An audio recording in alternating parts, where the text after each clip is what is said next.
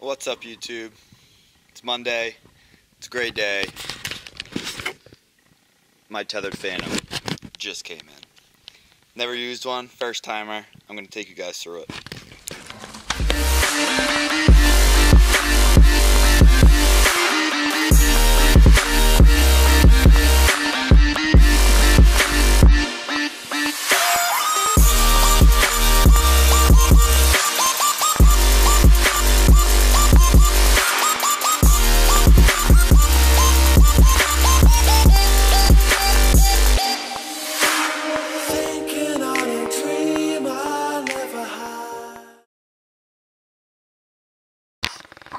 Alright, so I just got it unboxed. It all comes actually pretty nice individually. My tether there. Comes in a nice package. Lineman belt. That's the Predator platform. And that there is the actual saddle itself, which I haven't opened yet, so we'll get to unboxing some of this stuff and get set up in the tree and see if we can't figure out how it works. Like I said, I've never used it personally myself, so it's going to be a bit of a learning curve, but I don't think it will make for a good review. Alright, so let me show you guys how this thing's going to work. The main reason I wanted to get one, first of all, is just mobility. I'll be able to go anywhere I want, lighter, faster, quieter. So let me show you how to get on the stand on the tree itself. If you've ever used a regular tree stand, a hang-on stand or anything like that, it uses the same basic mechanics. So let me slap this on for you.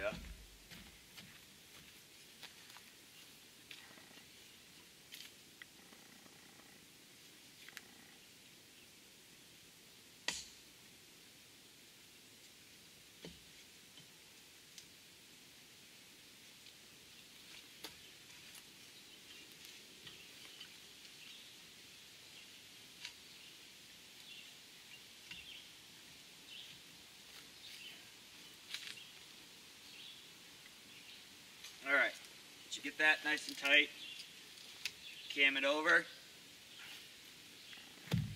So that's your platform. You can use any method, obviously, you want to get in the tree. I'm probably going to be using sticks. A lot of people, if it's going to be a permanent stand, just have tree pegs and just bring their saddle with them in and out, or like stationary steps up in the tree. Some people I know just do that, but totally up to you, which is nice. So this is the actual saddle itself. Let me show you how easy this is to put on. So, start with it like this.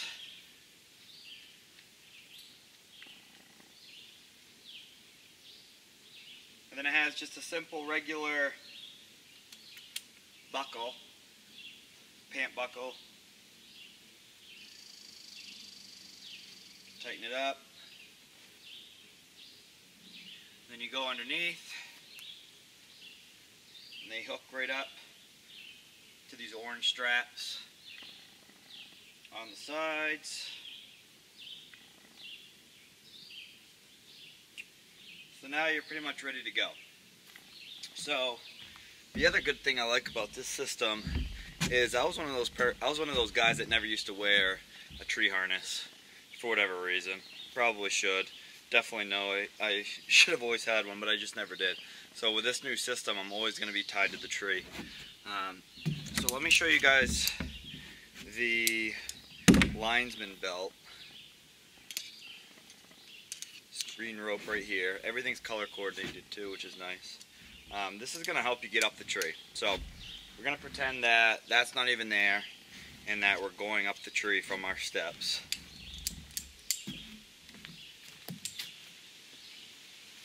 So you're going to put your first stick on the tree, get up your first stick, as high as you can get.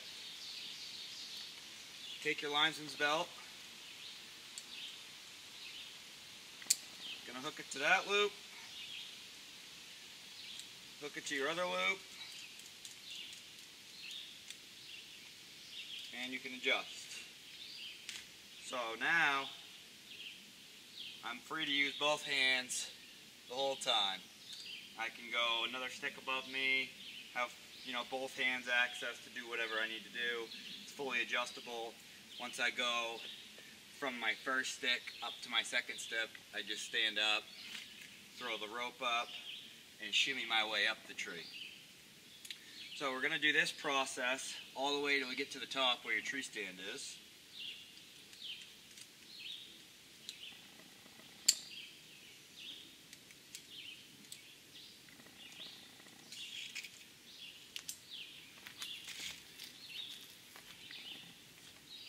Once you're in the top where your tree stand is, you're not going to take this off until you get your tether on. But for this video purpose, I'm obviously not 20 feet in the tree.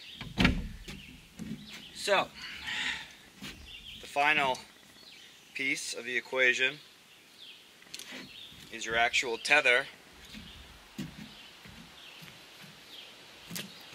Bring the camera up just a bit.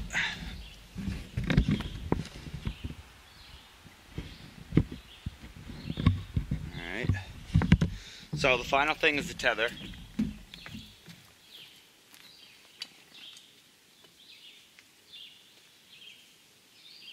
You go a little bit over your head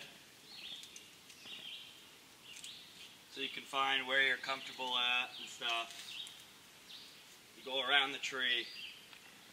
As I said, at this moment I would still have my linesman's belt on until I got this hooked up to my bridge. So now I've got this hooked onto my bridge.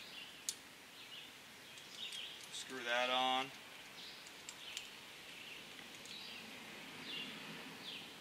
Now I'm pretty much ready to hunt.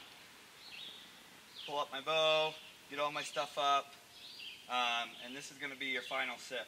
Some people like to stand like this. I know some people that like to wear knee pads and they'll just lean into the tree like this. You know, you're going to find your comfortability setting, you know, just playing around with this stuff. Some people like to be a little bit lower. Some people like to stand almost straight up.